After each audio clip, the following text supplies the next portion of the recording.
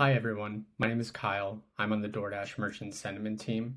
Taking some time to put together some screen recordings that walk through the merchant portal.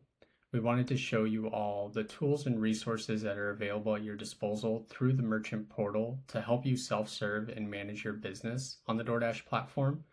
Please note, due to privacy reasons, we can't use an actual store on the platform, so we have to use a test account.